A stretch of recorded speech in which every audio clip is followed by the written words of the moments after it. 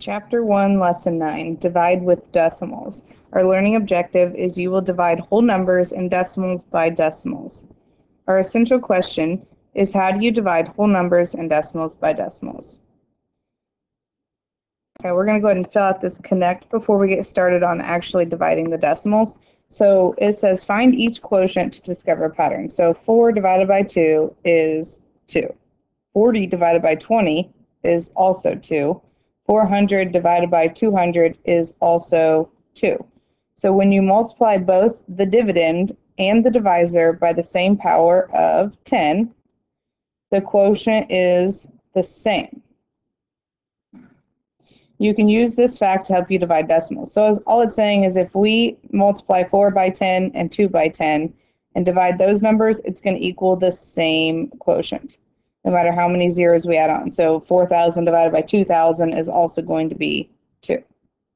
And that's going to be important with our lesson today, which is dividing decimals by decimals. Okay, so on Unlock the Problem, it says Tammy is training for a triathlon. In a triathlon, athletes compete in 3 events: swimming, cycling, and running. She cycled 66 5/10 miles in 3 5/10 hours. If she cycled at a constant speed, how far did she cycle in 1 hour? So remember, compatible numbers are pairs of numbers that are easy to compute mentally, because it says over here, divide those two numbers. So divide 66.5 divided by 3.5. So estimate using compatible numbers. Now, if we are estimating, normally you just round. So 66.5 would round up to 70. And 3.5 would round up to 4. 70 divided by 4 is not a very easy equation to compute mentally. So when I look at these numbers, I see 6 and 3. To me, 60 divided by 3 would be way easier to do just in my head, because I know that 60 divided by 3 is 20. Step 1, make the divisor a whole number by multiplying the divisor and the dividend by 10. So 3 5/10, if I multiply it by 10, I get 35. Now I have to do the same thing to both the divisor and the dividend. I can't do it for one and not the other. So then I have to take 66 5/10 and multiply that by 10, which gets me 665. Now I just have a normal problem down here. I have 665 divided by 35, and I just do division from there. So I know that 35 goes into 66 one time, which is going to be 35. 66 minus 35 gives me 31, and then I got to bring down my 5, so 315. If I take 35 times 9, 7, 9, 30, 31, looky there, it gets me 315. When I subtract those, I get 0 left. So Tammy cycled 19 miles in 1 hour. I do not have to put a decimal back in because I don't have a decimal in my equation anymore. So I don't have to worry about lining any of that up. So it's just 19 miles in 1 hour.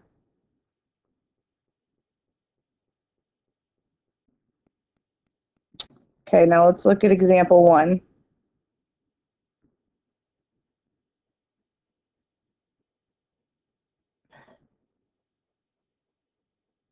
There we go.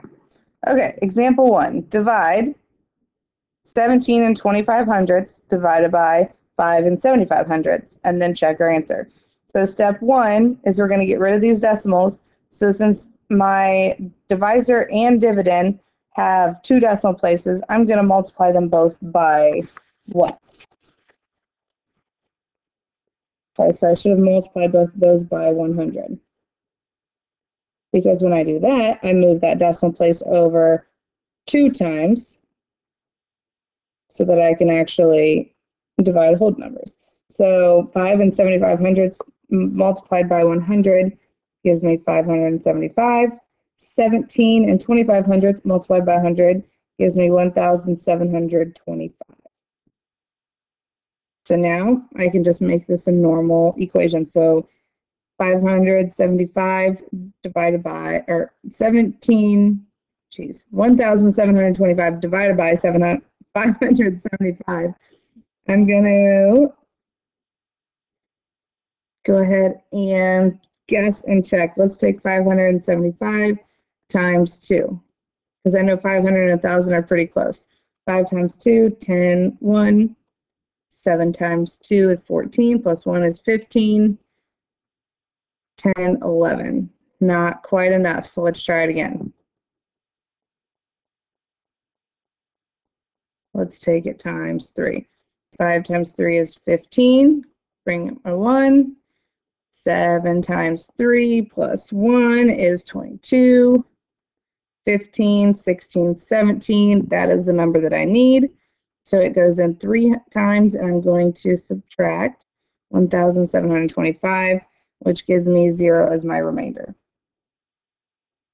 Now to check this problem, you could multiply 575 times, or not 575, let's add in our decimal. 5 and 75 hundredths multiplied by 3, which we already did the math over here, but if we did it again, 2, 2, 17, then we have to add in 2 decimal places, which gives me 17 and 25 hundredths. So that does work. So 17 and 25 hundredths divided by 5 and 75 hundredths is 3. So we're just moving that decimal over. We have to do the same to both the dividend and the divisor, and then we're doing regular division. Okay. Now we're going to look at it if we don't have the same number of decimal places in both numbers. So we make the divisor a whole number by multiplying the divisor and the dividend by, let's look at this. So this has 2 decimal places, but this only has 1. We still need to get rid of the decimal, so we're going to multiply them both by 100 so that both numbers are where we don't have a decimal. So we're going to take 14 hundredths multiplied by 100, which is going to give us 14. And then I'm going to take 37 and 8/10 multiplied by 100. When I have that number, I have 37 and 8/10. I'm going to move that decimal place over 2 times, which means I need to hold that place value by adding in a 0. So that's going to give me 3,780. And now we just divide. 14 goes into 37 2 times, which is 28. 37 minus 28 is 9. Bring down this 8, 98. 14 goes into 98 7 times, which is 98. 98 minus 98 is 0. Bring down my 0. Since I brought it down, I still have to add that in. So 14 goes into 0, 0 times, which is minus 0, 0 remaining. You cannot just end at 27 because we have to fill this place value. So you have to add that in there to keep that value. Okay, so 37 and 8/10 divided by 14 hundredths is 270. Okay, error alert, read this. It says be careful to move the decimal point in the dividend the same number of places that you moved the decimal point in the divisor. You can't move this one twice and this one only once. That won't work. You've got to keep the same place values. Okay, so how can you check the quotient is reasonable and how can you check that it is accurate? Remember that you can just go back through and flip this into a multiplication problem to check to see if your answer makes sense. Okay, if you had any questions on this lesson, it is your responsibility to ask your teacher, so please be doing that. And our learning objective is you will divide whole numbers and decimals by decimals, so that's what we practiced here.